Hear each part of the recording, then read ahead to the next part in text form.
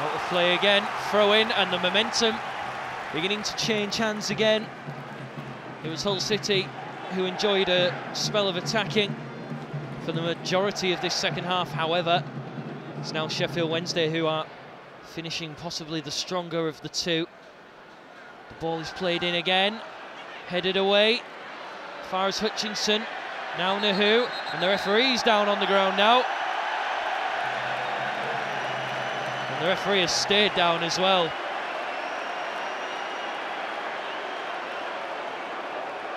Well, we are going to see 4 added minutes, but the referee needs some treatment here.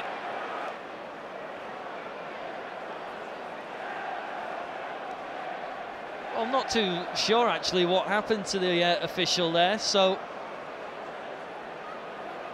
must have been maybe a strong collision. So, well, what happens now is we wait to see the referee receive treatment, but the fourth official is getting ready, Darren Handley. Just check you've got your cards and your whistle, mate, and you'll be fine. Thankfully, the referee's on his feet.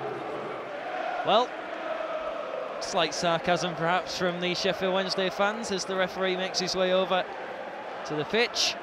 Elan Mohammadi giving him a high five as he went off, but in the meantime, let's play football again.